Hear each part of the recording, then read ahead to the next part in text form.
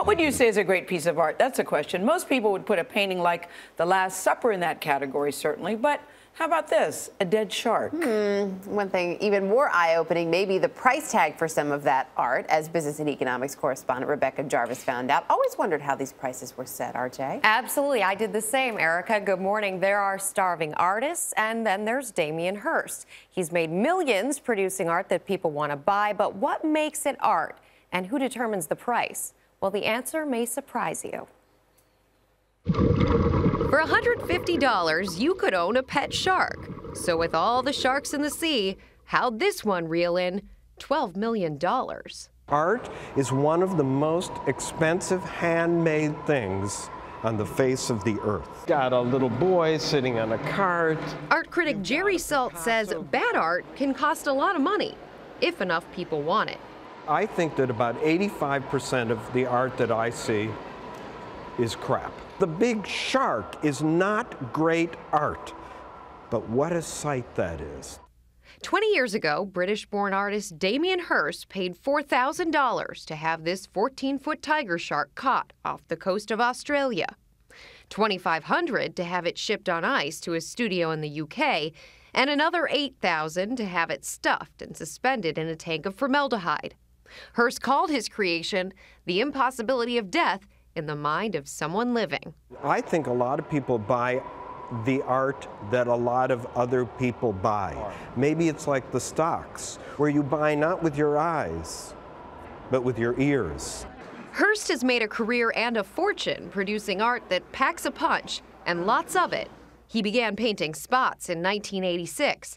Today, there are over 1,500 spot paintings in existence, with price points in the millions. Well, I think he's inspired by... Curator Louise Neary says the more attention the spots get, the more valuable they become. It's really the investment of attention, you know, because if no one wanted to look at them, would they have any value? I think it's a very interesting question about the history of art, in fact. Each year, over 8 million people flock to the Louvre Museum in Paris to see the Mona Lisa, Leonardo da Vinci's masterpiece, painted over 500 years ago. The adage is great art stands the test of time. London-based art expert Sarah Thornton says certain masterpieces at $30 million, don't need a 10-digit price tag to be considered valuable. Certain artists are established in art history. They've been well validated. They're in the collections of many different museums of modern art around the world. Then there are the artists who haven't yet survived the test of time and are making pay dirt anyway.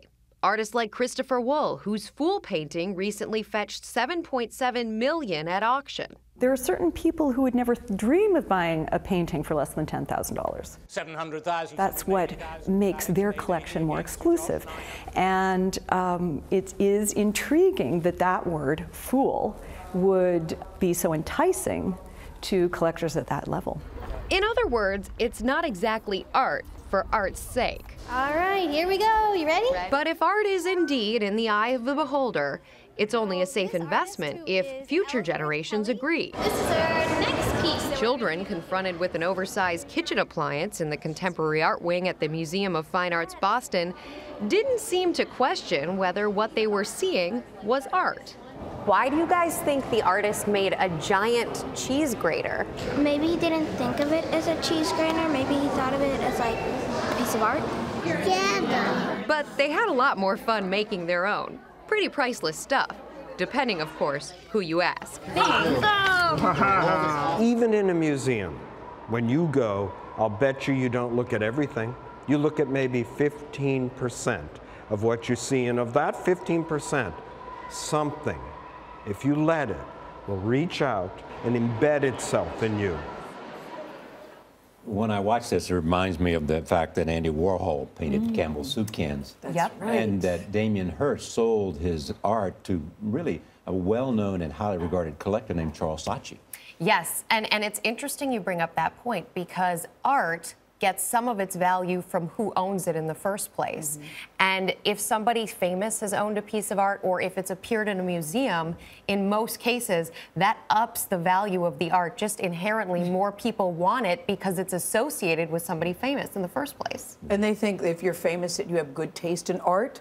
Because I find art so intimidating. It is intimidating, and it's intimidating in part because of the price tag on it. Because these price tags, I mean, last year, the most expensive painting sold last year was a Cézanne for $250 million, bought by the royal family of Qatar.